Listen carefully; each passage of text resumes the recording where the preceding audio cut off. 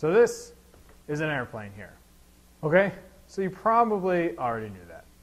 If you've flown in one, or maybe you've just seen them fly. But even if you've seen them or been in one, do you know how they work? Is it magic?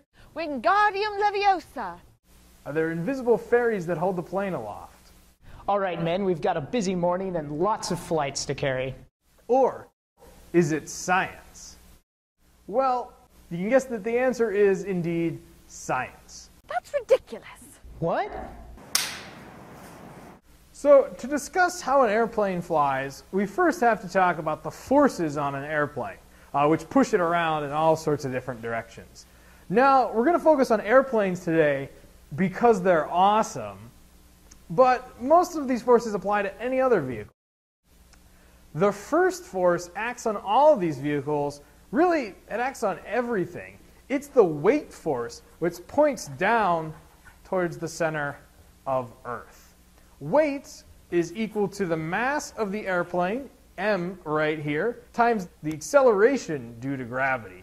Here on Earth, g is equal to 9.81 meters per second squared. Now, that's only for Earth. The acceleration due to gravity really depends on the mass of the planet that you're on. The larger the planet, the higher the gravity. So 9.81 meters per second squared here on Earth. The moon, however, it's smaller than Earth, so the acceleration due to gravity is only 1/6 that on Earth, so 1.6 meters per second squared. This is why astronauts can bounce high on the moon, but not on Earth. This isn't nearly as much fun. Obviously, there has to be another force opposing the weight and pushing the airplane up. This force is called lift. Lift operates perpendicular to the airplane's wings, which are right here in this side view. Now, if these are only two forces, our aircraft will be able to go up and down, but it won't go anywhere. So we have to have a force that pushes the airplane forward, and this is called thrust. All vehicles have thrust, otherwise they wouldn't go anywhere like our airplane. Why didn't you buy a car with thrust? I'm sorry, we can at least roll down the hill. On an aircraft, this thrust is produced by engines. There are two main types of engines. We have propellers, like this little guy right here, and jet engines, like our first model. Whatever the type of engines, they all work by the same principle. So if we draw a little side view of an engine here, the engines accelerate air out the back, this direction, and by Newton's third law, there's an equal and opposite reaction, and that's the thrust force pushing the aircraft forward. This is really the same thing that happens when you blow up a balloon and you let it go. The air comes out the back and the balloon moves forward. We have a force that opposes the thrust. It's called drag. It points opposite the direction of flight. The major type of drag is pressure drag, which is the force caused by the air smacking into the airplane.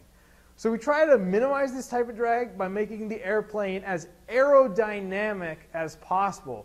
That means that it has smooth lines and the air flows nice and cleanly over the front here. You can feel the pressure drag when you stick your hand out the window of a moving car. Honey, your hand please. When your hand is horizontal, it's aerodynamic and you really don't feel a lot of drag.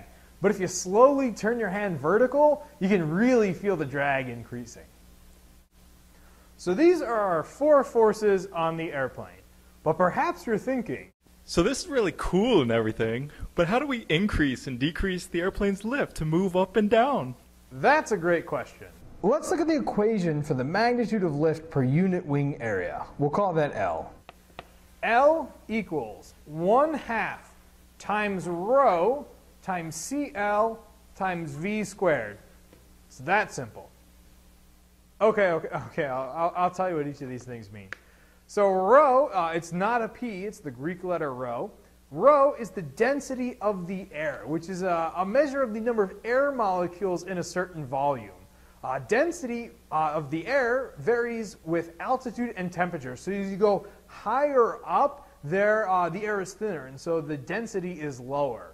If we want to simplify things, we generally use the standard density, which is 1.2754 kilograms per meters cubed. V here is the speed of the aircraft, or how fast it's traveling. And CL is something called the coefficient of lift. It's a number that gives us some information about the shape of the aircraft's wings. These things right here. The coefficient of lift changes with the angle of attack. Angle of what? Aircraft can pitch up and down. And even if they're pitched up, they're still traveling in a horizontal direction like that.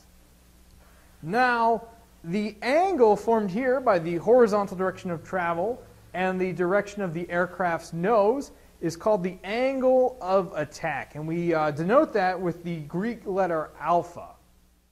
So we can make a little plot here of that. We're going to put coefficient of lift up on the y-axis and the angle of attack down on the x-axis.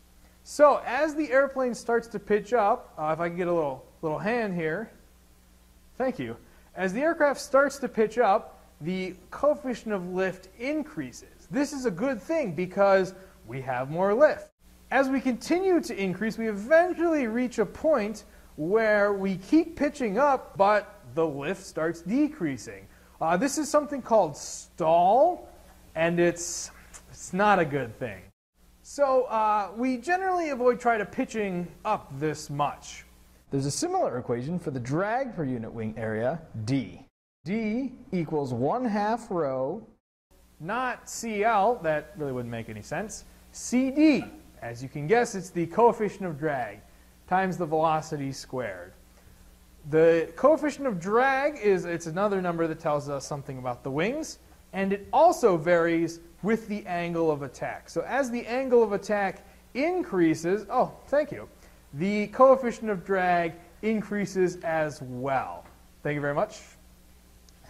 This is because as the aircraft is pitching up, there is more wing area perpendicular to the flow. Now, this reminds me of something that we talked about earlier. Exactly. This is very similar to whenever you hold your hand out the window of a car. And so, that's pretty much everything you need to know about how an aircraft flies. So the next time you're on an airplane or you just see one, you can really know exactly what it is that's keeping it up in the air. Nope. No, it's not them either. There you go. Now you got it.